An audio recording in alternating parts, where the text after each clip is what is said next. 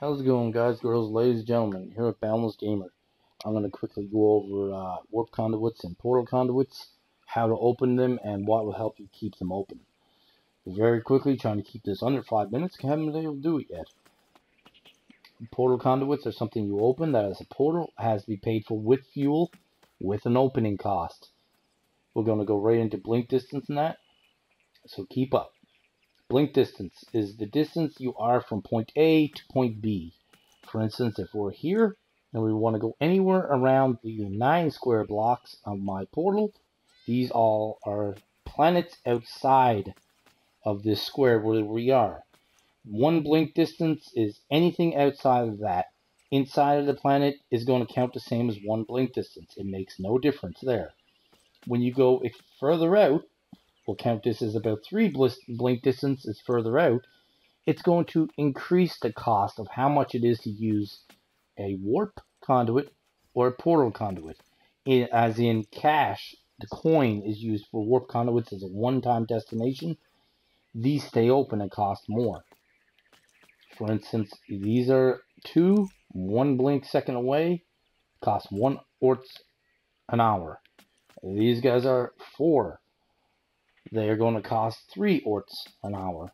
This in the back is a 6.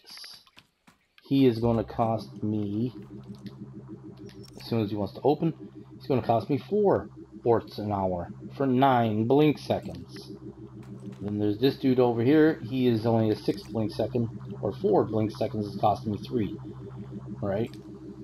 You see how the size difference counts? When you go to 10 blink seconds, or not 10 blink seconds, when you get to 10 size on these things, it's going to be up to 16 blink seconds away. It's going to cost up 300 or more ort shards just to open things. So when you open these, they're going to have a cost, and then they're going to have an hourly charge.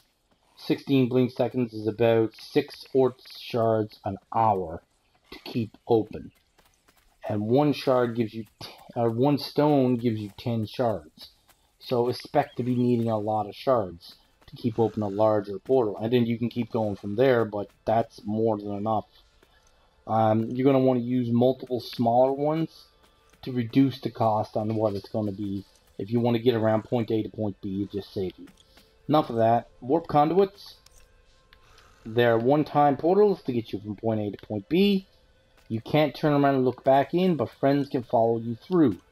You'll see this when it opens, you'll go through, but when you turn around, it will not be there. On the flip side, your friends will still see this portal. They can follow you in.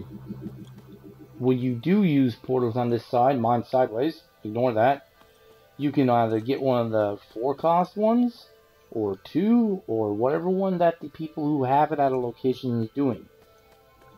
You come across, you buy the token on that side, because that's your target.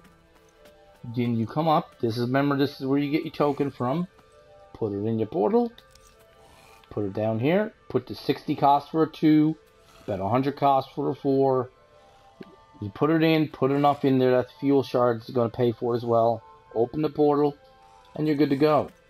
And that's how you get it to a different destination. You can reverse portal exit, which flips the portal looking the other way. You don't want to do that. And there you go. You put it back to where it was. And that's all you need to know about them. Hit that like button, subscribe, and I'll catch you in the next one. But always remember, left is helping, right is buying. Request baskets. They come in handy. Bye-bye. Portals are fun.